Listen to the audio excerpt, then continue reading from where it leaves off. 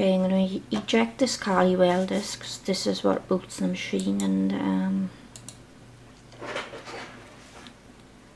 hopefully the machine will boot into Windows, and then I can go on to easy BCD and set up the dual boot. If I hit restart,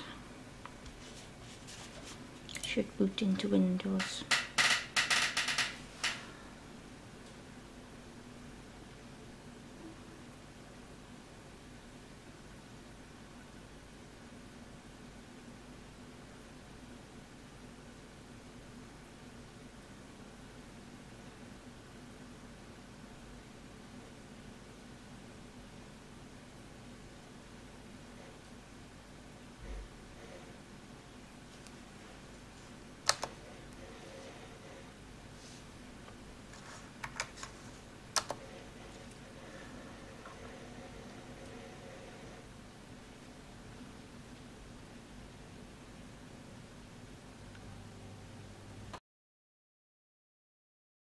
And go to add new entry. Now ignore this bit. I'm going to go here. Now I've downloaded Chameleon ISO. I'm going to copy that. I'm going to put it on the root of the Windows hard drive.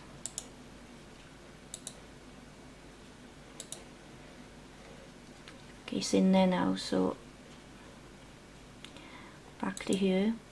I'm going to click on ISO. Change this name. Let's just call it Mac Boot. You can always go back to change the name. You want it to run from disk, so we're going to look for the path now. Path.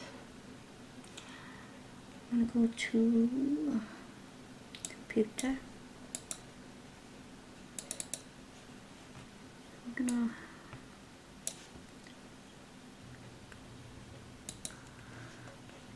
to do that. Right, that's all set. So I can close this window down now. I'm going to add this entry.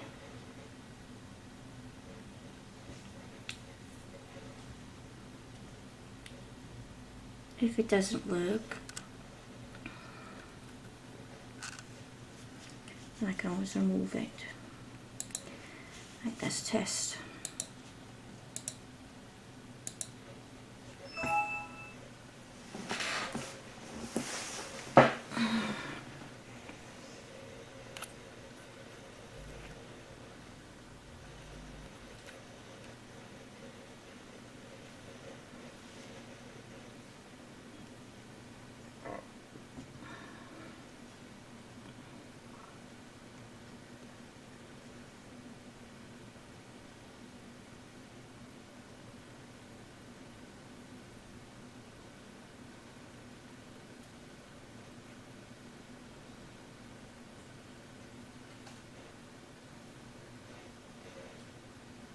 Let's go to MacBook and see what happens.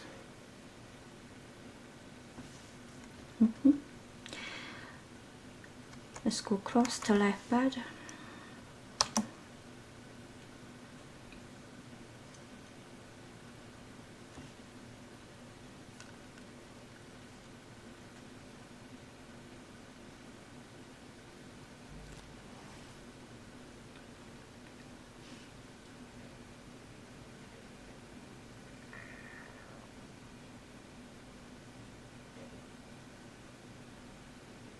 And Leopard has loaded. So there we go. We've successfully dual booted Kalyway Leopard 10.5 and Windows 7. Thanks for watching.